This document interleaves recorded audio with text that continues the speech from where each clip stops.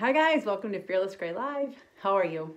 I'm Jennifer Sloan, and if you want more on Fearless Gray Live, go to www.fearlessgray.live, I think. Yeah, it'll take you into a messenger. All right, let's talk about negativity. Why would we want to do that? Well, the reason I think we should talk about negative things is I think sometimes we don't realize like how one negative thing in our life like kind of just like festers into other parts of our life. So I thought like, let's just talk about like not getting enough sleep because it's a really simple thing to look at and a lot of us probably do that. All right, so one simple negative thing in your life, you don't get enough sleep. That seems super innocuous, right? Like it's not gonna like affect people, it's not gonna affect things. It's just, oh, I'm not getting enough sleep, I'm tired, no big deal.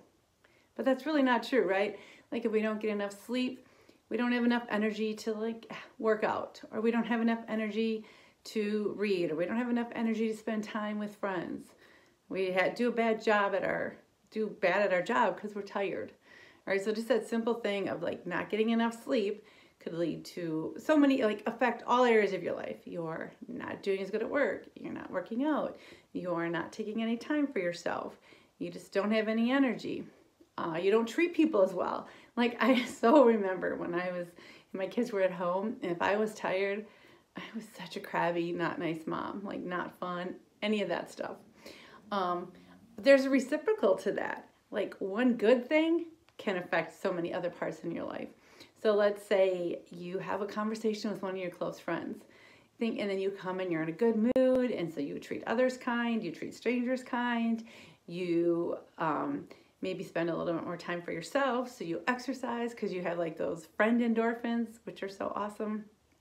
And so I think we really need to be careful about like what we allow into our life. If we allow like, or let's say we have like a negative relationship for whatever it is. And I know like for myself, like when I had negative relationships, I used to foolishly think like I can encapsulate that, right? And it's not going to affect all my other relationships, which of course is not true. Like I might have a negative relationship and I may not be mean or kind or anything else to my relationships, but it's sapping my energy. And so that means I don't have positive energy to put into my other relationships. And so I think it's just, let's stand back and think about like what are the negatives in our life and why we need to change them. Because they are, no one thing in our life is interconnected. So I can't like take this negative relationship or this negative thought or negative work environment and think I'm just going to keep it right here, because it always seeps out. And again, though, that same with positive.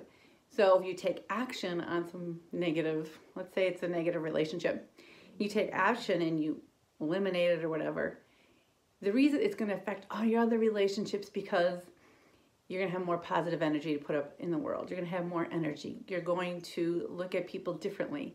I think like if we have like, let's just because we're on negative relationships, it can skew how you see even your positive relationships. So I guess the bottom line and the thought for the day is don't allow negative to fester in your life. If it's like not sleeping enough, don't allow that. If it's having a bad relationship with a friend, coworker, whatever, don't allow that. And because take the positive course. Like I didn't have a negative relationship. I just had a little disagreement, shall we say, with my brothers. And I let it fester for half a minute. And no good comes from it because I start thinking about it way too much and they don't even know I'm thinking about it, right? So what happened was like that negative, like I was just upset about something. I didn't say anything. I was complaining about it to like maybe my kids or my parents. And it just like kind of consumed me. And it was not even a big deal.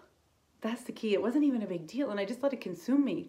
And so finally, like a couple people told me like, just tell them. So I told them and they were like, why didn't you say anything? Like they were just looking at the situation so different than me. And so then like positive things started to roll from that. So, don't like take a negative and flip it. Take the action you need to take or see the positive in it and like the good will flow from it. Anyways, that's my just thought for the day. Like don't think you can take a negative and encapsulate it. It's going to affect other things. So take the positive effect of it and break it down and do whatever you have to do to make positive to start to come out of it. And have a great day. We will talk to you later. Flock on, and remember, more dancing. See you later.